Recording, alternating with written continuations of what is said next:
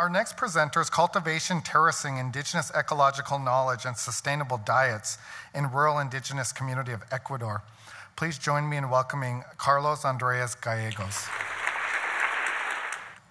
I would like to start by paying my respect to the traditional custodians of this land, and also my special gratitude to our host and Mindy and her team. I would like to also say that my research was funded by the Brown School International Dissertation Award, and that I have no conflict of interest to declare. However, I want to disclose that my community is here.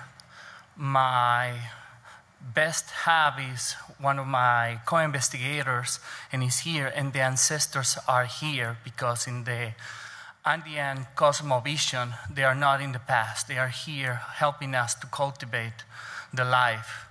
And this goes along this reflection that we must challenge the imperative civilization model that sees Mother Earth. We call her Pachamama as a pile of resources.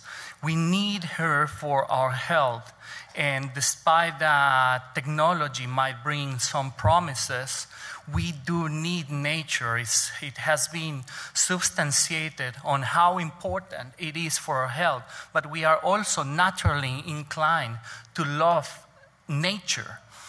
We have, as a Society of Nations, committed to a new round of sustainable development goals. Nonetheless, these goals won't be achieved if tenure rights are not granted to indigenous people around the world.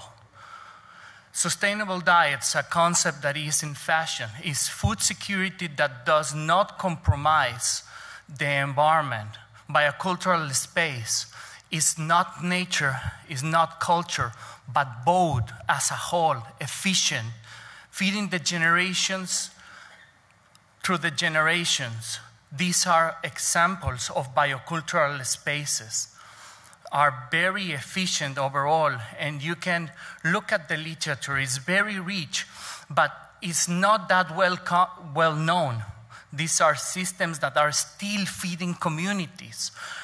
If you have heard of Cusco in Peru, the Sacred Valley, they had an amazing system of agriculture. Nonetheless, they are no longer there. And as a consequence, we have to make inferences of how that system was operating through archaeology.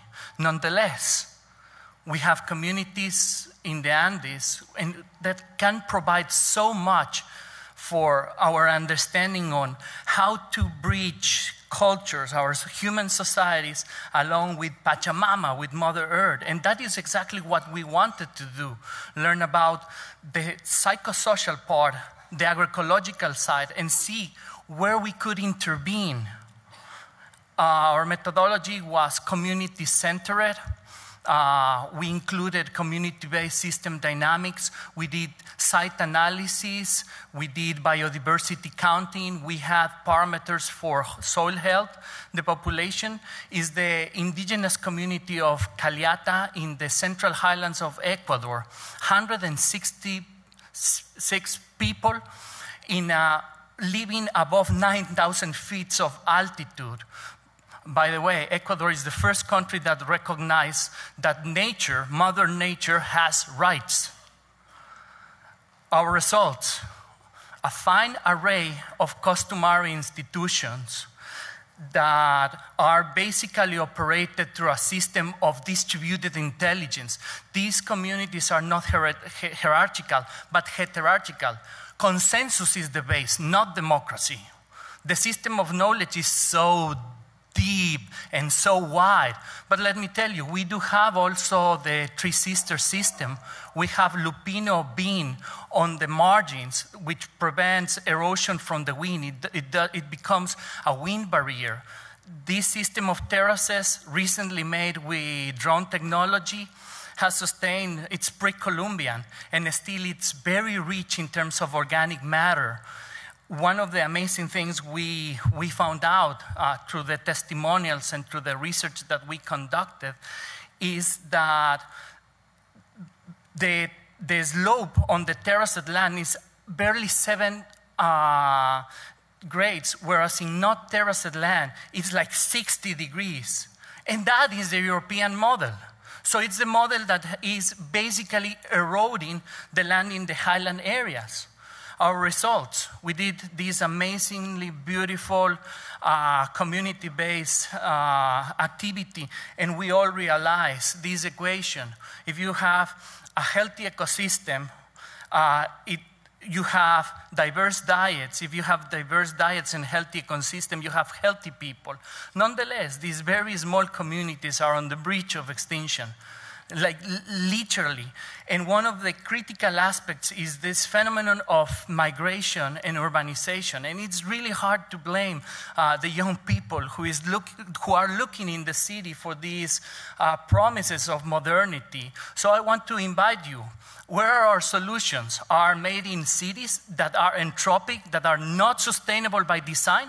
Or are we looking at these in the societies that generation after generation have been learning to collaborate and work together with Mother Nature, with Pachamama? Our discussion, this is a sustainable biocultural space. It can provide sustainable diets to the people. And we do need to work together with these communities as we are trying to do all together with the leverage of academia, with the leverage of communications. This is one of the sayings that the elder repeat us over and over. Wawawawapi, that in Quechua language means for the next generations. That's all at my end. Thank you very much.